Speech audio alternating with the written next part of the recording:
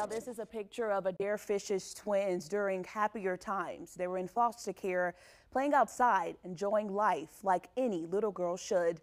But years later, when Fish regained custody, the twins would be in a struggle to survive, while their mom was struggling with her demons.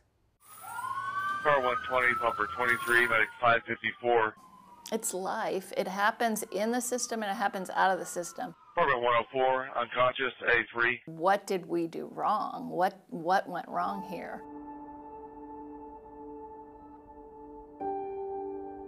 When 43-year-old Adair Fish regained custody of her twins in November of 2019, tragedy would strike nearly 3 years later.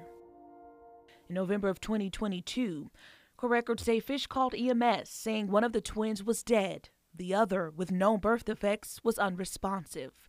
When they arrived at the apartment, court documents say this is what they found: trash that was approximately 2 to 5 feet high off the floor, debris, old food, and the decomposing body of 4-year-old Ivy House wrapped in a blanket. Super sad when it happens in the system because you think, well, we're supposed to protect children and families.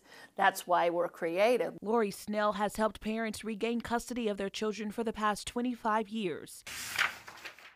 So Fox 4 problem solvers sorted through court records of Fish with Snell's help to see what went wrong. In April of 2018, Fish and the girl's supposed father lost custody of the twins. The court blamed drug abuse and mental health.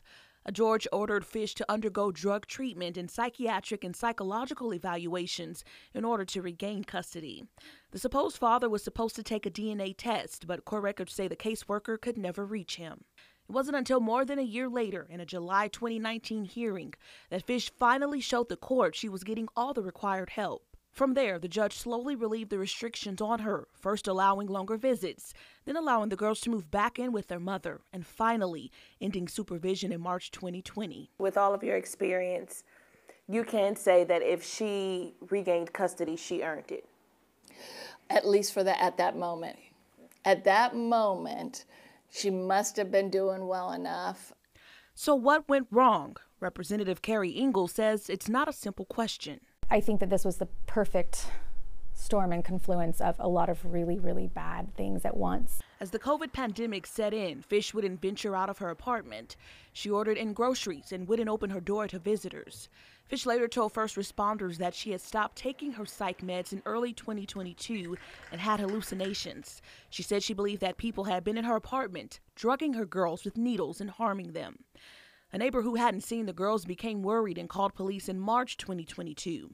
Officers responded, knocked on the door, and no one answered. They closed the call. So those touch points with the community weren't there. The family system, it doesn't sound like there was one. It was one of my biggest fears during COVID was that, you know, kids weren't going to daycare, they weren't going to school, and that has been a social safety net for kids for a really long time. And even though Fish had a prior history of mental health issues, once the court released her from supervision, there were no required check-ins for her or the children. How do you think the system could better protect kids so this won't happen again?